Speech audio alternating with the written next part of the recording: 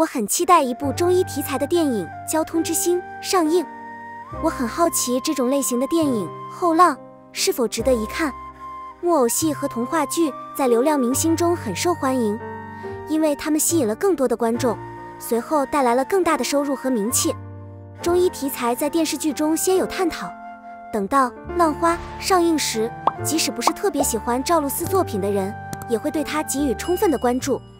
看完这部剧，人们可能会倾向于赞扬编剧的出色工作。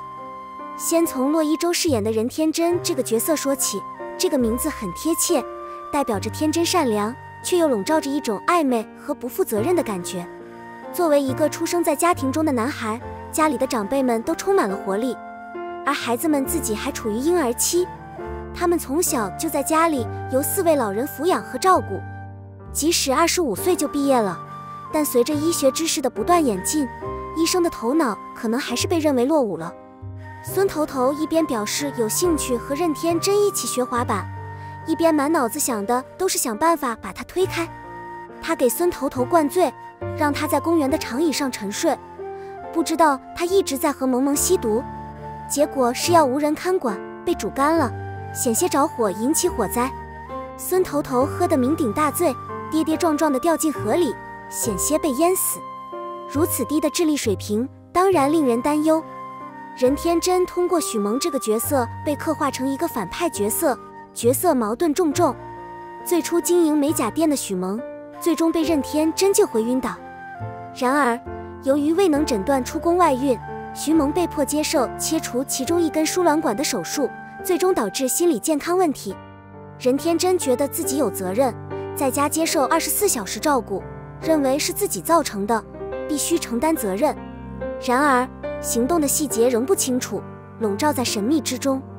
为了维持奢侈的生活和追求极限运动，他经常变卖长辈赐给他的护身符换取现金。这一次，他以折扣价出售了大量描绘沉船的古董木卡。不过，后来爆出是孙头头买下的。尽管全家人都知道头头的花钱，但对头头的行为还是纵容了。这是一个明显的放纵案例。孙头头解释说，之所以会出现这种情况，是因为任父和任天真以及相关各方的做法都是正确的。结果，孙头头对此事负了责任。这种情况让许多人哑口无言，但幸运的是，评论仍然脚踏实地，头脑清醒。家里的每个人都知道真相，但没有人大声说出来。这个人的设置不符合预期。任天真玩忽职守，妄图强调孙头头的道德优越感，而家人却毫不知情。论坛上，任天真劝许萌不要单独出席，因为对于许萌这样一个农村出身的男二来说，这是必不可少的。然而，许萌却没有认清事态的严重性，并没有把论坛当回事。吴孙道陪男二的可能性很大。任天真一直把自己对男二的仁慈当作是一种来自上位的庇护。后浪的制作值得表扬，但剧情的连贯性仍有提升空间。中医治病救人的基本原理，切忌过分强调心理疏导和简单化解决方案。继《微微一笑》之后，杨洋重返银幕，主演了顾蔓的另一部佳作，塑造了一个兼具美貌与实力的女主。一部作品在娱乐圈脱颖而出的方式多种多样，它可以有极高的收视率，可以被认为是一部轰动一时的剧集，或者仅仅是独特而令人难忘。导演必须仔细考虑剧本的主题，并选择最适合他们角色的演员。演艺圈作品众多，演员众多，要创作出一部真正优秀的作品，难度相当大。然而，如果目标是获得高收视率和口碑，那么难免会遇到许多障碍。一部受到观众关注的电视剧是《微微一笑很诱人》，该剧被广泛认为是一部具有代表性的偶像剧。电视剧《微微一笑很倾城》播出后，在娱乐圈引起了不小的轰动，不少讨论都围绕着演员阵容展开。在节目中担任男主角的杨洋，其表演获得了很多好评。他把自己的角色刻画得非常好，尽管有些人可能会争辩说这个角色是为他量身定做的。该节目的受欢迎程度还可以归因于作品的作者及其独特的眼光。作者顾蔓因《微微一笑很倾城》的大热而受到了观众的大量关注，从那以后，很多人都在关注着顾漫的后续作品，关于他们的另一部即将搬上银幕的代表作也不断更新。如果这部即将上映的作品跟《微微一笑很倾城》的题材类似，你最期待哪位演员出演呢？有可能再次考虑杨洋。顾漫带来新剧本《你是我的荣耀》，因为剧情相似，可能会让人想起他之前的作品《浅笑很倾城》。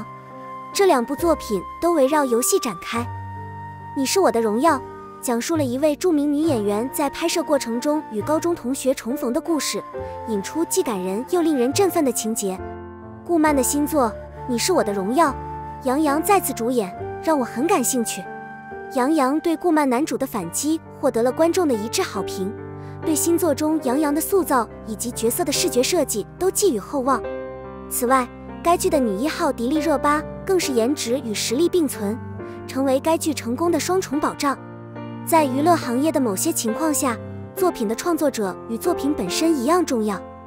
热播剧《微微一笑很倾城》的主创顾漫携最新作品《你是我的荣耀》回归为我们献上精彩。由于顾漫的知名度，观众们都对他的新剧本充满期待。出演顾漫前作的杨洋在这部新剧中再次担纲女主角，更有娱乐圈当红女星迪丽热巴加盟。这部剧备受期待，因为它拥有星光熠熠的演员阵容，并有可能成为另一部热门剧。盘点圈中，男主身穿白衬衫，杨洋、王一博都是不错的选择，同时见证了他的彻底垮台。人们通常认为名人的外表比普通人更引人注目，尤其是男性名人，通常被认为非常有魅力，穿什么都好看，这要归功于他们的美貌。随着夏季接近尾声，最后一波热浪袭来，值得一看的是这些名人如何穿着白衬衫，这是夏季的经典主食。王一博素以高冷着称，但了解他的人却觉得他很有魅力。私下里，他对滑板充满热情。事实上，在右边的照片中，他穿着白衬衫，头发向后梳，看起来就像一位威风凛凛的 CEO， 散发出一种高贵的气质，掩盖了他脚踏实地的本性。肖奈的相似之处体现在杨洋身上，尤其是一身白衬衫，是不是又回到了当年追剧《微微一笑很倾城》的日子？就我个人而言，我非常尊重杨洋，他在上述剧中对肖奈的刻画令人过目不忘，尤其是当他穿上他标志性的白衬衫时。有趣的是，我弟弟也喜欢穿衬衫，感觉就像是从童话故事中走出来一样，一个白马王子，这就是这个男人的魅力所在。白敬亭一身白衬衫，都散发着鲜明的青春气息。他最近在《天盛长歌》中饰演顾南一一角，虽然与之前饰演的小白有所不同，但体现得非常巧妙。他按照原著把顾小呆塑造得淋漓尽致，尽管年纪轻轻，但易烊千玺的人气还是相当可观的。千玺低调认真工作的同时，人气依旧不减。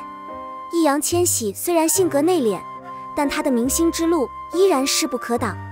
此外，千玺一身白衬衫，都散发着阳光明媚的气质。